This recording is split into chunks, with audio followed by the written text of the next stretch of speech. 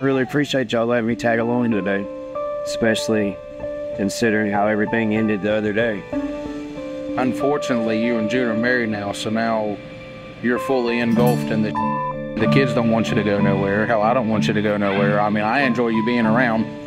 I've been trying to get June to understand too, like, you know, it's not just her anymore.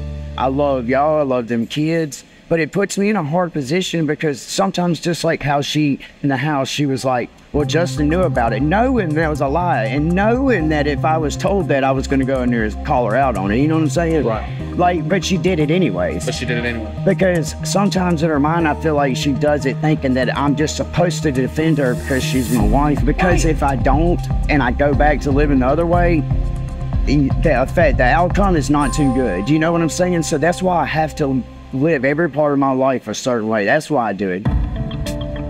I'm coming up on 3 years of sobriety, and a big part of that sobriety is being honest with myself and others. And out of all people, June should understand that. She's got a longer sobriety time than me, and she's putting all of that at jeopardy by just constantly lying and doing the dumb.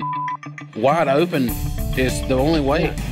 Whether she used the money to help the kids, bro, or whatever form she used it, I guess in the end, in Alana's eyes, she's like, I don't want to ruin it all.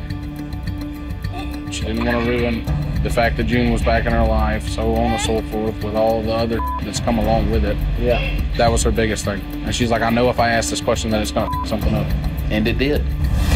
Even June, not saying that she's not trying, but she's still slacking a little bit, because that's one of them things that you knew was going to eventually come up. So you know what I'm saying? Yeah. So like, why not try to nip that?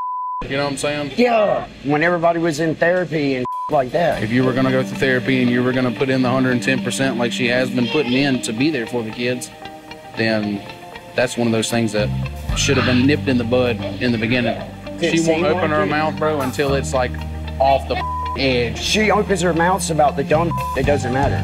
The kids already know, just like you, that if she starts spurting out random, she's trying to cover her ass on something. Yeah. Then just like she gets caught up in the lies. Then the kids get pissed off. Yeah. We can all sit down like adults have a conversation. and have, yeah, it doesn't have to be an argument.